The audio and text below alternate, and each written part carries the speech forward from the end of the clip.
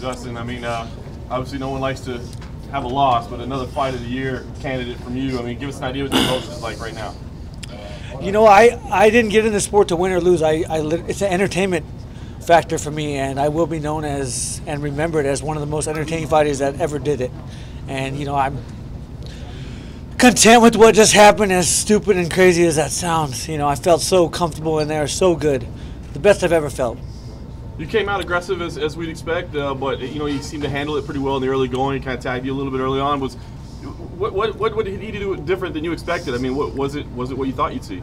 It was just like I thought it would be, a fight, a fist fight. That's what I just got in tonight.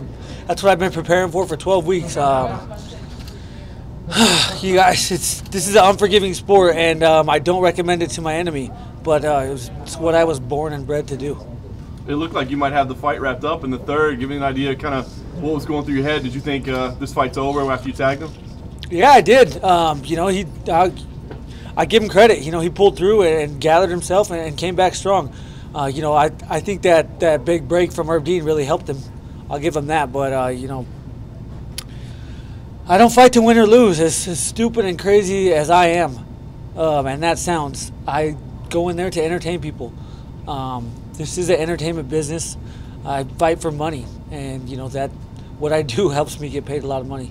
You talked about the break. I mean, you guys kind of had some words after the eye pokes and that sort of thing. Can you kind of say what was discussed? Yeah, we said, you know, it's what we do. I was like, hey, I'm sorry, man. He's like, hey, yeah, I know you're not dirty. And then he poked me in the eye. I said, you know, it's what we do. It's what happens. Nothing but respect. I got nothing but respect for him. You know, he's going to be hurting for a very long time. And last thing for me, I mean, obviously it's fresh right now, but what do you think you do next? I mean, people worried about your style and about how long you can keep doing this. I mean, is there some time off? Yeah, time off. I got about five. You know, before this, I said I had 6 left. I got 5 fights. I want the biggest fights possible. You know, coming off 2 losses, that's hard to say, but you want to see me fight. And if you don't see me fight live, you will regret it when you're done. When I'm done. And it's not going to be very long. I got about 5 left. So I want to golf when I'm 60. I have a human services degree. I want to do social work. And hopefully I can buy a lot of houses and make money that way. Initially, it seemed as though you were sort of upset at the stoppage. Looking back, what do you think about her being stoppage? I haven't watched it. I'll have to watch it. I've never had a thought in a fight. So, you know, it's hard to process what just happened. I have to go back and watch it. I felt so good in there and so comfortable, and I'm ready to do it again. As stupid as that sounds. Safford definitely showed out the arena. Oh yeah, it was crazy today. Just what was it like being back here for the first time since high school? It was honestly amazing.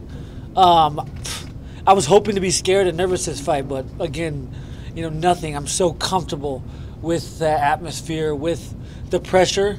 And, you know, it's not about winning or losing to me. I've never been worried about winning or losing. The only thing I'm scared of is not performing and not putting on a entertaining fight. And you guys all know that sounds stupid, but it's what I signed up for.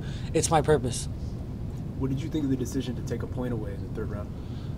It's his job. I'm not going to criticize him for anything right now. I have to go back and watch it. I didn't feel like I poked him in the eye.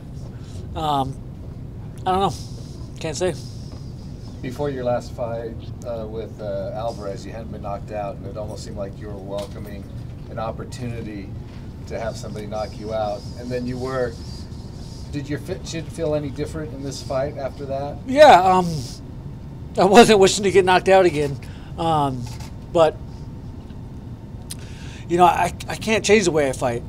It's impossible for me. It is who I am, and it's how I will fight every single time I go in there. If that was a 3-round fight, I won that. But it was not. And last time I said if it was a 5-round fight, I would have won it. So I just love to fight. Do you see yourself changing your style, not being as? I think I changed from the last fight to this fight. You always try to learn. I'm not gonna, I'm not an idiot. I'm not gonna go home and say, "Oh, forget that," and I'll just do it again. I'm gonna go home. I'm gonna study what I did right, what I did wrong, and I'll make adjustments. And when you were in the cage during the break from the eye pokes, you were like the conductor and the crowd was like your symphony. How'd that feel? It is amazing. It's what I dream of. It really is.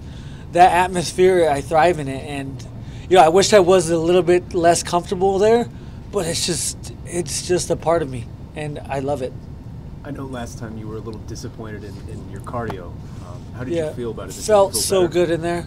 I did everything I could. There's nothing more I could have done. I couldn't have worked harder. I couldn't have swam more. I couldn't have ran more. I couldn't have biked more.